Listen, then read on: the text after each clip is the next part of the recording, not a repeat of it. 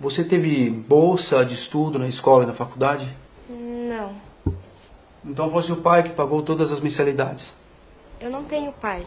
Ele faleceu quando eu era pequena, desde então minha mãe que paga todas as mensalidades. E sua mãe, ela trabalha com o quê? Ela lava roupa. Lava roupa? Como assim? Bom, ela lava roupa para as pessoas que não têm tempo, sabe? Foi uma maneira que ela encontrou de conseguir dinheiro, já que ela não terminou o colegial e também não tem carteira assinada. Entendi. Deixa eu ver suas mãos. Por quê? Bom, Camila, aqui não é uma sala de aula, aqui é uma entrevista. Então, você só responde as perguntas que eu faço. Então, por favor, eu gostaria que você mostrasse suas mãos.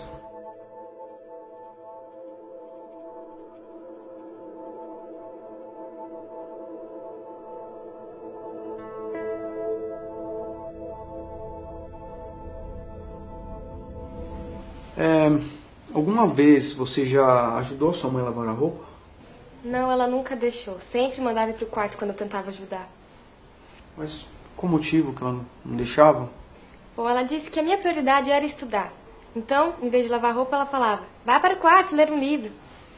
Sim. Bom, pelo que vejo aqui, eu não vejo nenhum empecilho, nenhum motivo que eu não possa te contratar. Você é uma excelente candidata. E se você está aqui, é pelos seus próprios méritos, não é? Acredito que sim. Bom, Camila, antes de oficializar a sua vaga aqui na nossa empresa, gostaria de pedir uma coisa para você. Quando você chegar na sua casa hoje, gostaria que você, assim como eu fiz com você, pedisse que a sua mãe mostrasse as mãos dela. E gostaria que você apenas olhasse as mãos da sua mãe. E eu gostaria que amanhã você viesse aqui e eu tenho uma pergunta para te fazer. E essa pergunta vai definir sua estada aqui na nossa empresa, seu ingresso no trabalho aqui na nossa empresa. É isso. Tá certo. Com licença.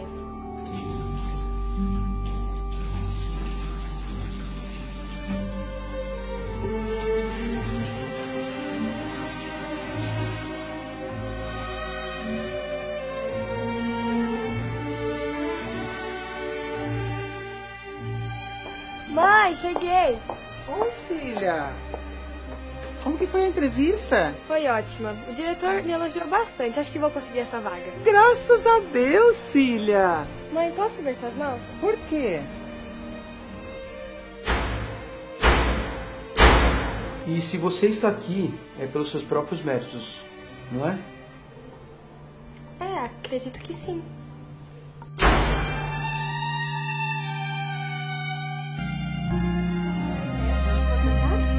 Sim, por favor, Camila.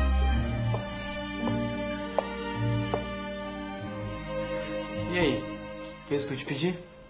Sim.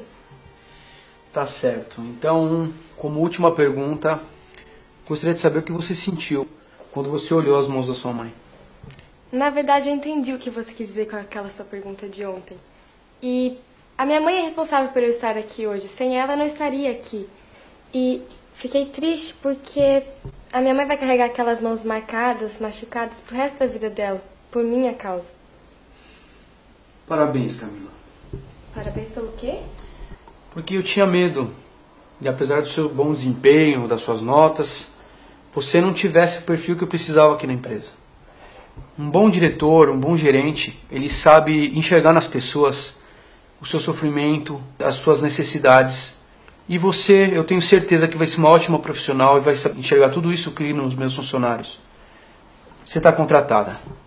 É sério? Sério. Obrigada. Muito obrigada. Não precisa me agradecer. Agradeça a quem marcou as mãos para que você estivesse aqui hoje sorrindo.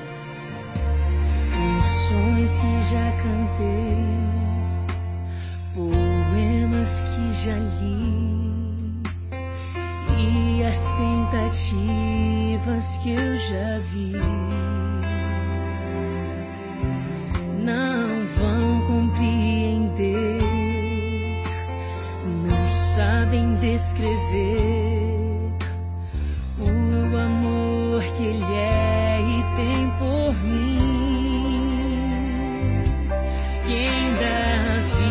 pra morrer em meu lugar. Tem um amor inexplicável a me amar. Todo mal que eu fiz não pôde me afastar do amor de Deus por mim pra me salvar. O eterno amor morreu na cruz pra viver completo eternamente em mim. Por amor entrega-se para sofrer, por amor transforma-me num novo ser. Incondicional amor de Deus, louco pra pulsar junto ao teu